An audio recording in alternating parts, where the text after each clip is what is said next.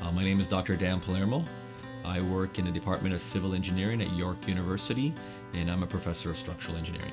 So I did all my education at the University of Toronto in their Department of Civil Engineering, my bachelor, master's, and PhD.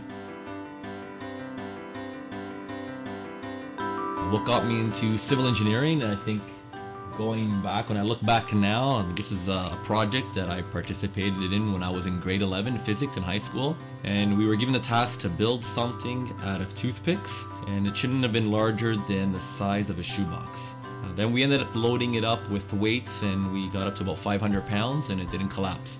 So looking back, I think this is one of the things that sort of triggered an interest in engineering, specifically civil engineering.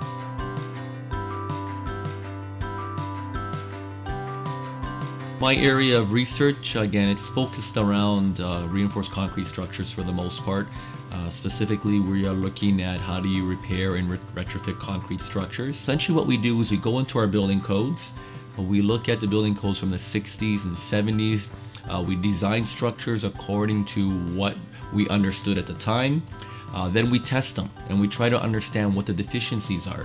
And once we know that, then we come up with different types of retrofit techniques. We retrofit the structure or the wall, let's say as an example, and then we further test it. And from this, we're able to gather a lot of information. We can physically see what happens to the building or to the structure. At the same time, we gather a lot of data, which helps us come up with analytical tools. So what we have in our structures lab here at York, it's a fairly state-of-the-art building. We have an L-shaped reaction wall, 6 meters high and approximately 4 meters by 4 meters. That reaction wall, the main intent of it is for us to be able to do our lateral testing. So what you would see there under any situation is we would have what we call hydraulic actuators that essentially impose the forces on the structures that we end up building. We have control over it, whether it's a force control or a displacement control. Essentially, we send a signal to this actuator that then what it does is it will impose a certain force or a certain displacement on any element we're looking to test. One application we are looking at right now, here's a bar.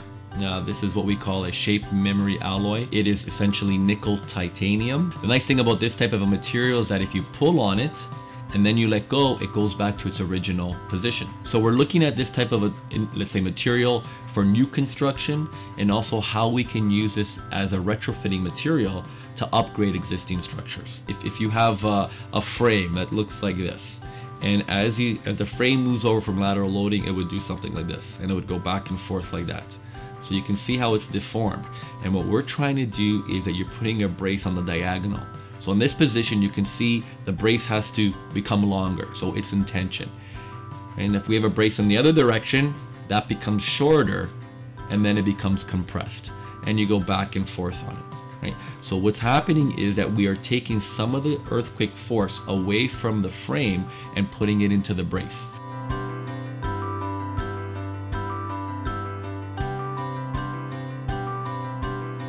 If you look at our infrastructure, right, we are at a time now where we have a lot of aging infrastructure, whether you're looking at our roads, bridges, buildings, water infrastructure. This falls under the profession of civil engineering. So it's important for us to continuously train civil engineers that can deal with this. Climate change, if we're looking at that, that's going to have a large impact on various infrastructure. We're already seeing it today globally, the effects that it will have. So it's very important to continuously train civil engineers. I think it's an exciting time for civil engineers because we're looking at different problems. It provides a lot of opportunities for people. There's a lot of challenges. And I think moving forward, we have to really invest in civil engineering to be able to tackle all these problems.